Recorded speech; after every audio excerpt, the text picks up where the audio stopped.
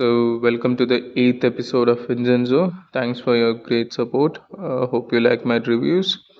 Let's begin with our Vincenzo episode 8's review. And comment me down below which was your favorite episode and what was the scene. Mine always favorite is the first scene where he burns all the thing. It was creative, and some scenes from the next episode was really good. That revelation of the lawyer who works with the Cho Young is actually the CEO, the other brother. That was a really good scene. Hope it doesn't get copied in Indian cinemas, but the scene was really good. I guess some Indian movie, the same thing came. I guess it's Velakaran in Tamil. It's not same thing. It came little before Vincenzo was released.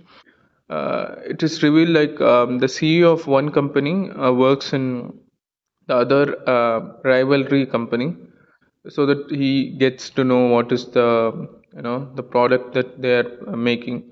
So you can see Velakaran the movie. It's in Tamil.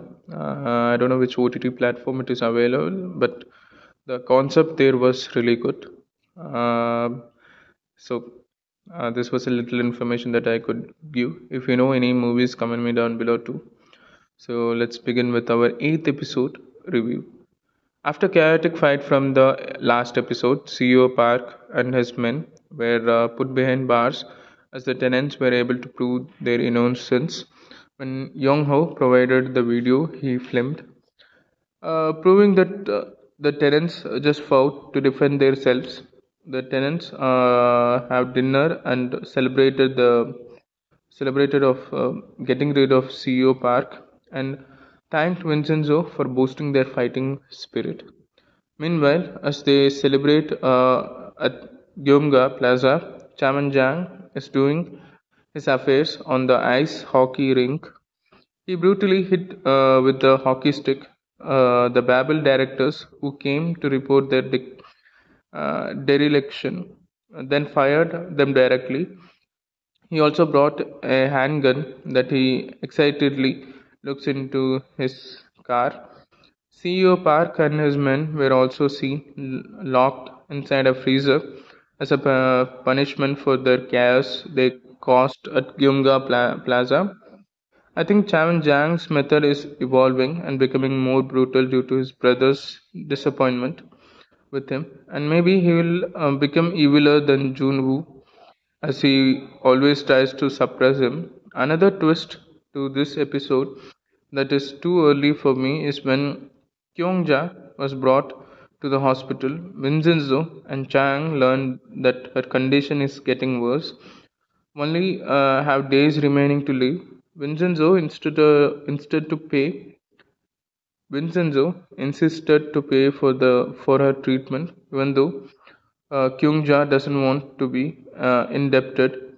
I hope that Kyungja lived a bit longer and get cured for her illness, so she will have more time to reconcile with his son. Um, Vincenzo also showed how he still cared for his mother despite abandoning him when he insisted to shoulder her medical expenses. The consecutive defeats that Babel and Wusang received lately made Myung-hee desperate to prove herself and make counterattack. She asked for a favor. Hang Ming-soo, the president of Xinhuang Bank, Ming-soo quickly agreed to help Babel by giving them fake loans to become legitimate to acquire real loans from other banks. Myung-hee got the upper hands on the Ming-sun for she has information of his dirty deeds back then. When Myung-hee tries desperately to prove herself, she was reckless to draw out her card Ming-sun, who has a lot of weakness, making Vincenzo easy to approach him. It was like she was trying to feed Ming-sun to the lion's den. He also visited Kyungja at the hospital and came out that she was the maid that when was framed to kill her father. Vincenzo knew his visit since Chang saw him. Ming Sun was sued a couple of times for assaulting men he had interested in and approached them. When his victims disagree and his request, he will assault them.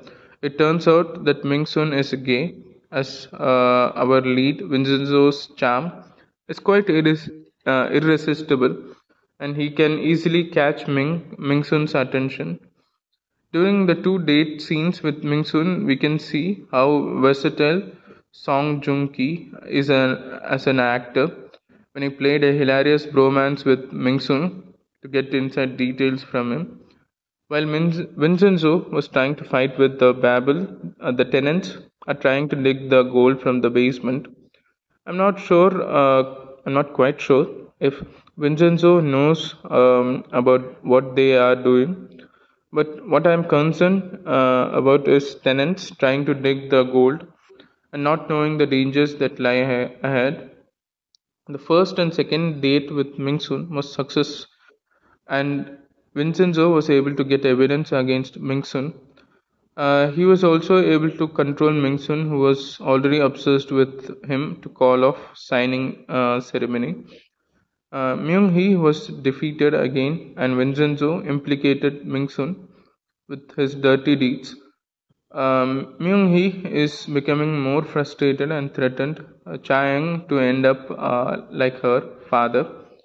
I can't tell what Myung Hee's next counter plan is.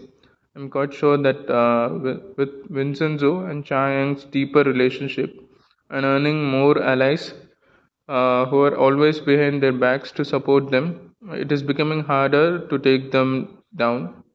So this was my episode 8's review, and thanks for watching. Like, share, and subscribe.